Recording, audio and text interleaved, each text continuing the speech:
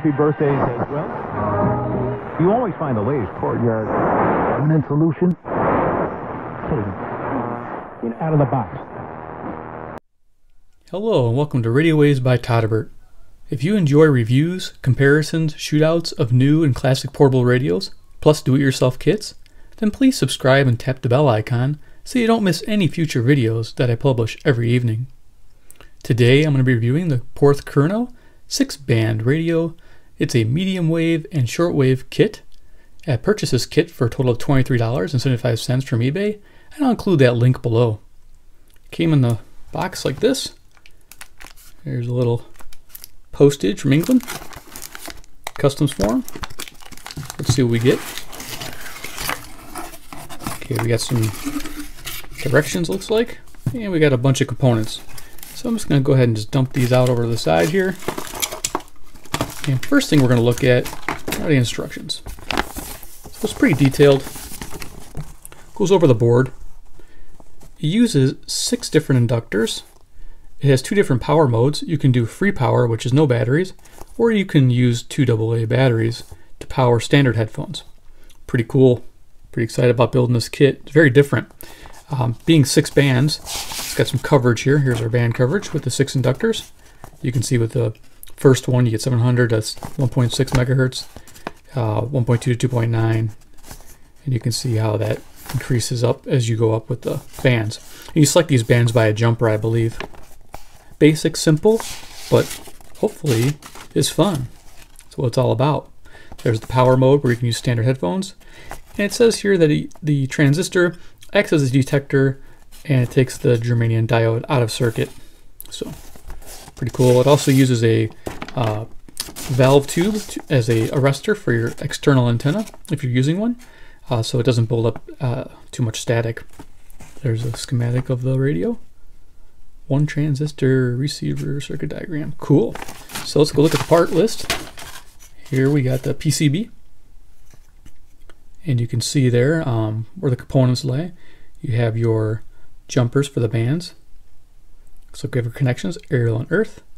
We have an RF gain potentiometer. That'll be nice putting that in. We have a lot of different things here. Of course, resistors, capacitor, transistor. This is where the tube's going to go.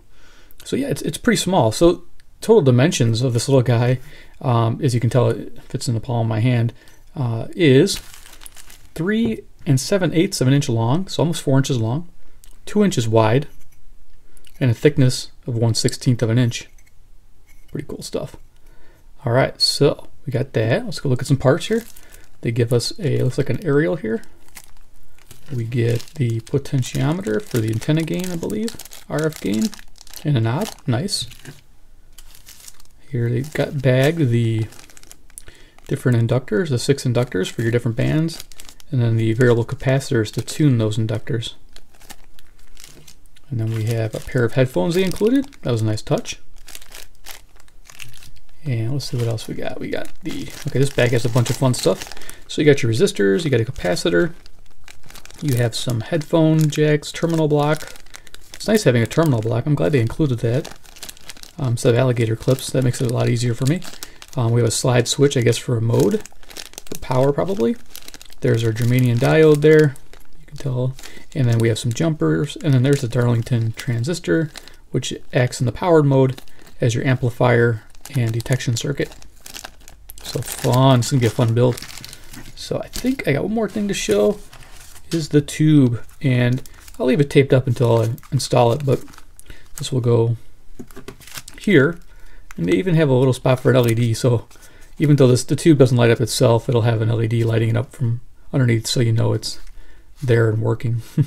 Pretty neat. So there we go, there's our parts, and we're going to fade to black and come back with a finished product. Hello, I'm back. Here's some pictures of the build process.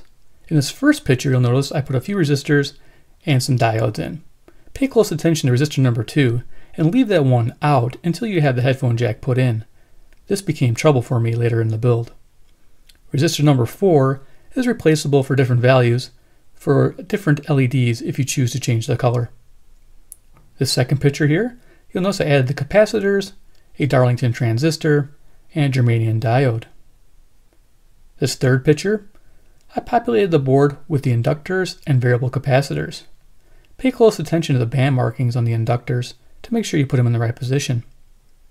In this fourth picture, I added the jacks for the crystal and low Z headphones, band select jumpers, external tuning connector, switch and power terminal blocks, and aerial earth connections. In this final pick, I added a tube valve socket and the antenna gain potentiometer. In front of you, you'll see the completed product. It also came with the 2 AA cell holder. I forgot to show that to you. And here is the finished unit. Go to zoom in on here. There we go. You can see all the work there. There's that resistor 2 that got in my way. Whoa, what a pain that was. I had to desolder that and angle it back some to get it to fit. Yeah, that was a poor spacing issue there. Let's see what else. Okay, so this is only here for if you use an outside aerial. It does not need to be installed if you're using it for just indoor use only. Here we have the on-off switch when you're using low Z headphones. And if you're not, you just leave it off and use the crystal headphones there. They recommend band 2 or 3 when using the crystal headset. Here's the external tune. That's nice they put that there because I think this radio needs a better variable capacitor to tune these at least first 4 bands. I was getting a lot of crowding over a couple of these, and we'll talk about that in a little bit. Here's your antenna gain, and this works really well all the way to the right. You get good volume from the headset. Here's your aerial and earth connections, and I used a 40-foot aerial and a ground to my water pipe to get some signals. On the back of the board, you can see I tried to clean it up as best I could. Very clean. It was very easy to solder. The solder flowed very smoothly. If you notice my LED is left off, I'm thinking about changing the color. I talked about this R4 resistor. I'm going to change that one out for a different value. And I think I'm going to do like a blue or maybe a violet, something cool underneath there instead of an amber one. So yeah, it's just personal preference. So yeah, I did a little testing on the board and it works. Yay! Is this radio worth $23.75? You know, for the experience of building a radio, and you can say you built a shortwave radio out of a little kit, I would say yeah, it's worth it just because it's just fun to learn. The learning process is great. So I didn't get any signals on this first inductor, which was supposed to be 700 kilohertz to 1.6 megahertz. It's just showing you that these tuning capacitors aren't that great.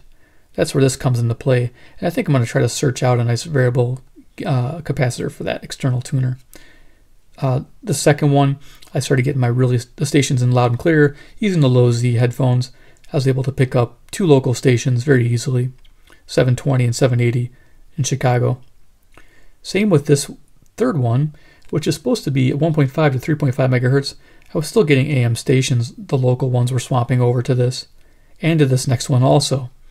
I started picking up shortwave right about this one here, which is your 5.4 to 16 megahertz, and this last one 11 to 30 megahertz.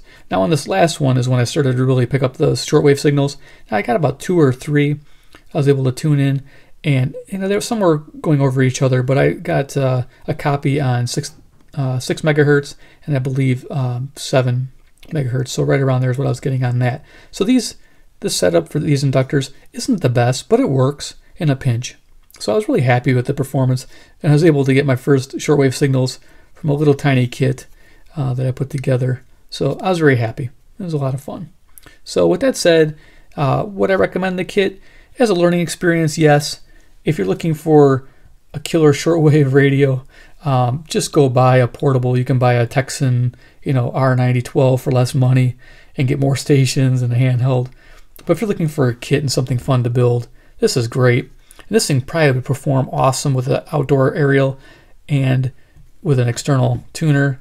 Definitely, this might be something that I revisit in the future with those things in place. So, well, I appreciate you watching this kit review, and hopefully you'll start building something like this or something similar, and you'll comment below and tell me what you think. Make sure you like the video because these kits are pretty cool, and subscribe if you're new. If you like kits and kit building, I'm going to try to do this every month or so and build a kit. just put something up different, something you don't see every day. That's what I like about this channel, is just something different, just something to shake things up. Well, thanks for watching. Take care and goodbye.